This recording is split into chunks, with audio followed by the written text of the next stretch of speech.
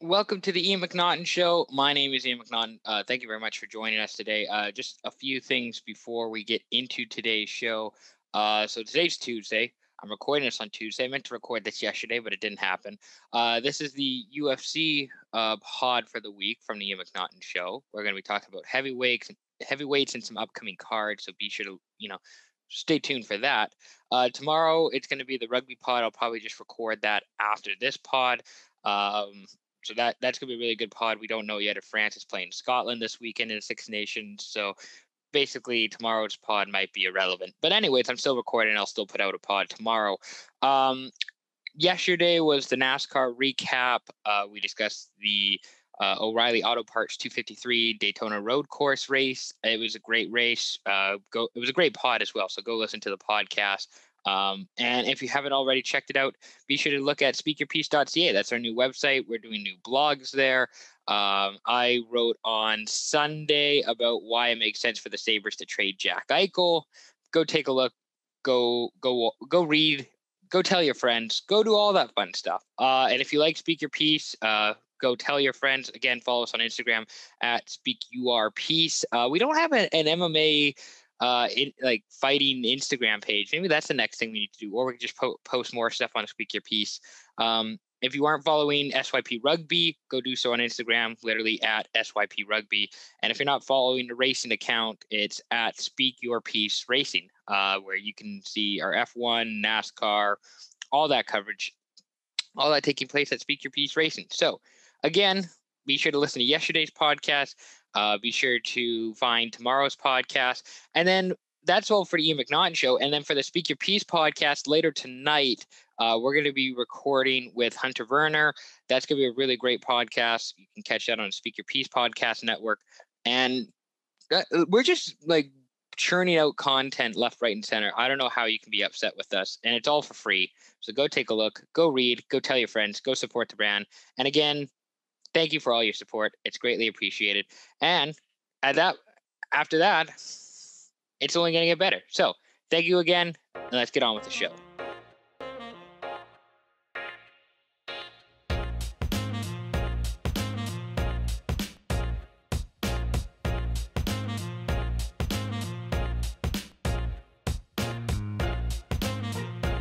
All right, welcome back. My name is Ian McNaughton. Thank you for sticking with us, joining us, whatever you're doing. So today it's Tuesday. We're going to be discussing the UFC, the Ultimate Fighting Championship. I got some hot takes coming regarding the heavyweight division.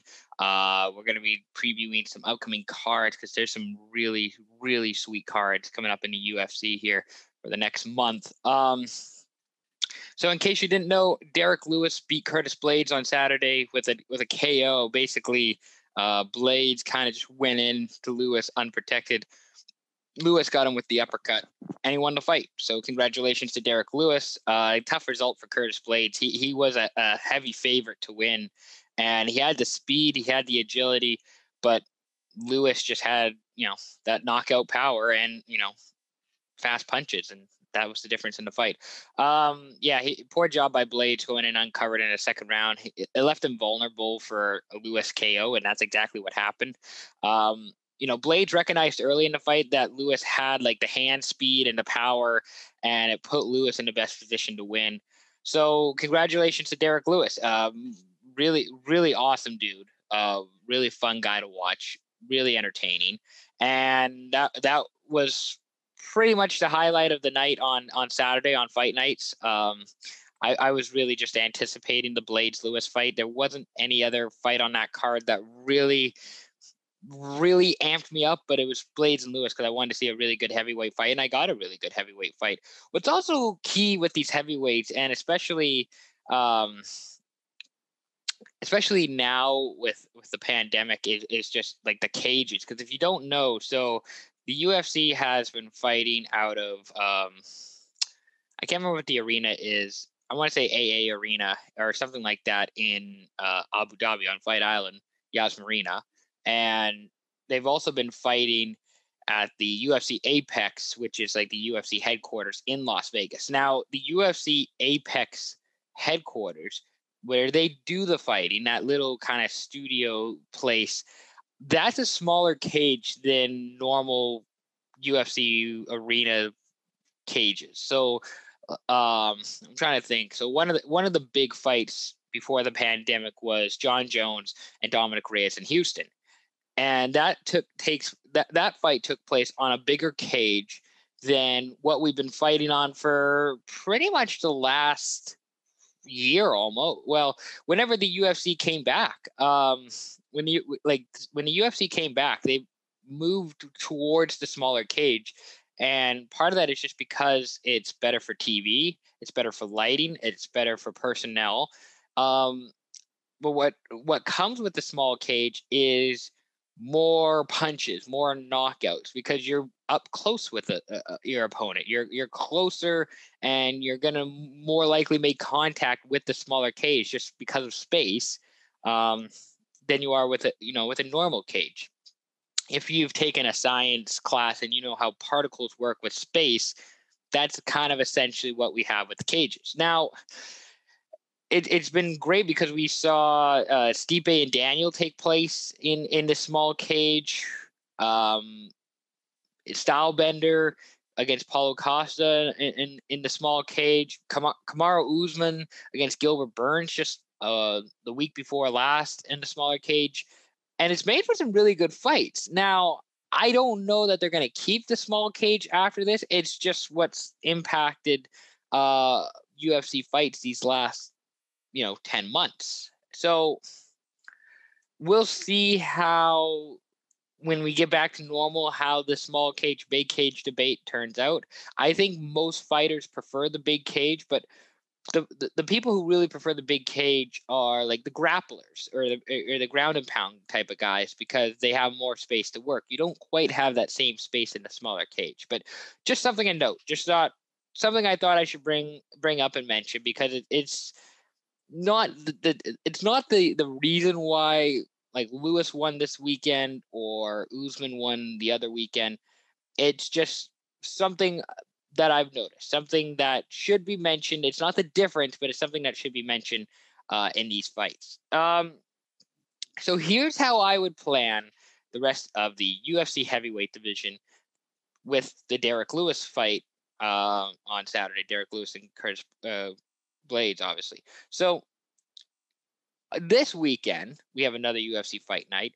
Rosenstruck is going to fight Cyril Gane, which is going to be a really, really interesting fight. It's the main event. Rosenstruck had a last second or two knockout victory against Alistair Overeem. I don't know, was that a year ago now? That was a really good fight, but it looked like Overeem was going to win in decision, and then Rosenstruck won in KO in the 5th round. So basically Rosenstruck got a big name victory over Alistair Overeem. Got knocked the fuck out against Francis Ngannou, because Francis Ngannou is an absolute beast and a madman. That dude gives me nightmares.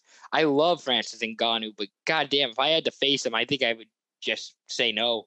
I think I would just not even enter the ring.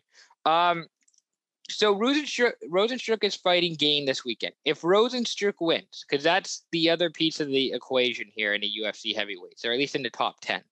If Rosenstruck wins, I have Derrick Lewis fighting the loser of Stipe Miocic and Francis Ngannou. That fight takes place on March 27th.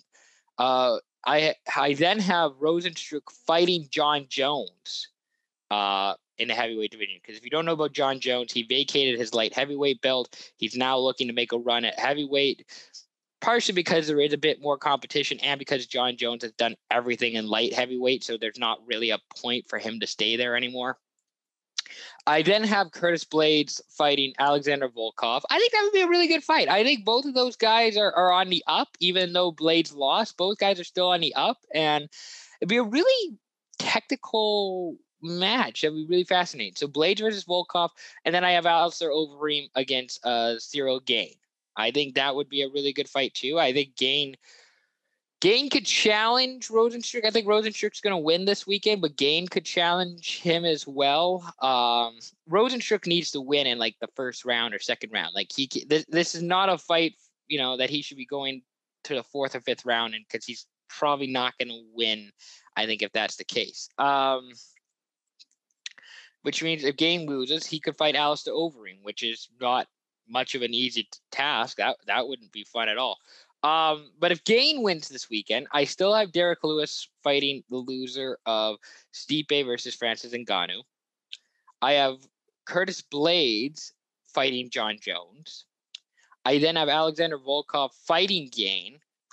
And then I have a rematch of Overeem and Rosenstruck. I think there's not people. I don't know why people like to criticize the UFC heavyweights, because there's a lot of good fighters in the heavyweight. Like Curtis Blaydes is no dummy. He's not a bad fighter. He just had one bad moment against Derrick Lewis. So, and John Jones, I don't know what you do with John Jones. I feel like starting him with like Rosenstruck or Blaydes is a good starting point for him, because I think Jones has earned the right to at least face like a number 5 or number 6 ranked contender. Jones could even fight Alexander Volkov. I don't think that's as good from a marketing perspective or a fight selling perspective.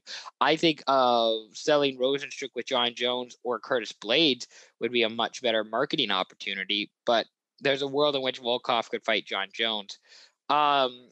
And Volkov's obviously a really good fighter, really technical fighter. I can't remember if his last win was over. I think it was over Alistair Overeem just a little bit ago. So Volkov's obviously not a dummy. And Gane he's kind of a prospect. He's still kind of working his way up into the UFC heavyweight conversation.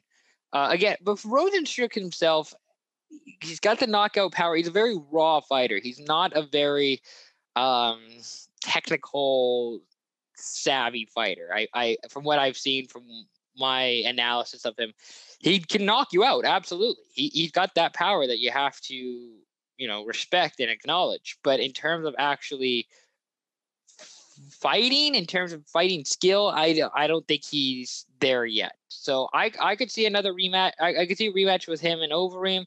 I could see him get the opportunity to fight John Jones, because those are 2 recognizable names, and Jones could, make light work of him. Who knows? There are no bad options when it comes to the UFC heavyweight division. And in terms of March cards, we are absolutely loaded. So this weekend, so the end of February, is the Rosenstruck versus Gane fight. That's the main event. It's not that great of a card. It's okay. The Blaydes Lewis card last week wasn't that great, and this is even worse. But March 6th, so we'll have a full UFC 259 preview coming on either the 1st or the 2nd. I'm trying to decide if I want to include it with our Speak Your Piece podcast, or if I'm just going to do my own show, my own preview. Maybe I'll get someone else as a guest to come on and discuss the UFC that for that week. Fights that weekend. So we have Jan Blachowicz and Israel Adesanya for the light heavyweight belt. Amanda Nunes and Megan Anderson for the women's featherweight belt. And we have Peter Yan against Aljamain Sterling for the bantamweight belt. Absolutely loaded card that night. And there's even some more fascinating and amazing fights that you're going to want to watch that weekend. So UFC 259, be sure to tune into that March 6th. On March 13th, we have UFC Fight Night with Leon Edwards versus Bilal Muhammad.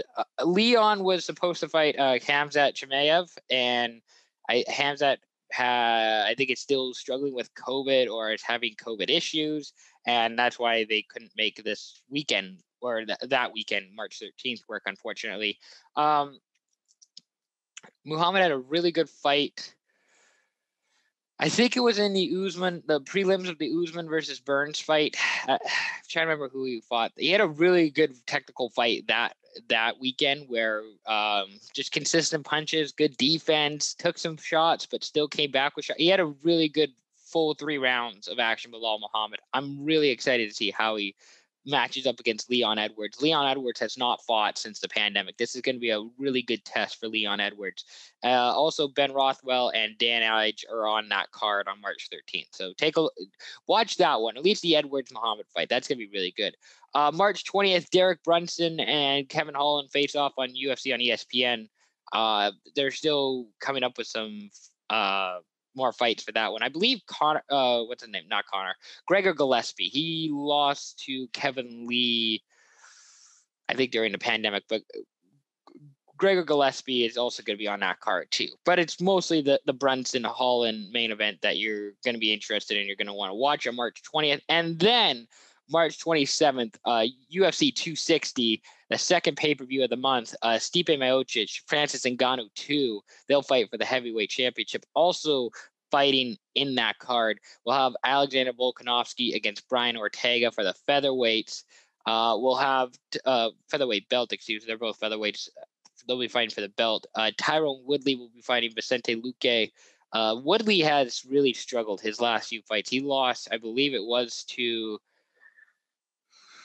Gilbert Burns, I think it was, for 5 rounds in just the main event, and Woodley just did not challenge him whatsoever for 5 rounds. So this maybe is one of the last fights we'll see from Woodley, but who knows? And then, of course, Sugar Sean O'Malley. He'll be fighting against Thomas Almeida on March 27th. That's all part of the pay-per-view card, so you're going to want to tune in and watch that one as well. We are going to preview that card as well on March 27th. I'm going to be pretty busy here at the end of March, early April, and then UFC 259, of course, with the Blachowicz, Adesanya, Nunes, Anderson, Jan, Sterling, triple threat of belts up for grabs. It's going to be really great. I'm excited to see how this UFC, heavyweight discussion goes after this weekend. I'm excited to see how the rest of the pay-per-views go for the next month. It's going to be a really, really exciting month of fighting. Hopefully you get to take part in our Saturday selections. We usually do that on our Instagram page where we post a UFC fight and who do you think is going to win. So be sure to tune into that on Saturday on our Instagram page. Again, if you aren't already following us, do so at speakyourpiece.ca. Speakyourpiece.ca. You can follow us on the website, and you can follow us on Instagram at speakyourpiece. Go check us out there. Also, we got hoodies for sale. Be sure to pre-order your hoodies. We're on Twitter, Speak Your Piece 3. That's where you can find it. We got so much stuff. I'll put this all in the Spotify and YouTube description so you can all check it out. Thank you very much for listening. Hope you enjoyed this podcast. Be sure to check out the podcast tomorrow that we got going with Hunter Werner, the Speak Your Piece podcast, and the Ian McNaughton show on the rugby preview recap from the past week and the upcoming week. So thank you again for watching. Thank you for all your support. We greatly appreciate it. And again, one more plug. Be sure to follow us or like us and subscribe to us on YouTube. I got so much stuff. I got to write this down. Subscribe to us on our YouTube channel. That's where you'll see the visual effects that I have put into this podcast and mostly just the video podcast. So thank you very much for watching. Thank you very much for listening. Enjoy the rest of your day. Chat again soon.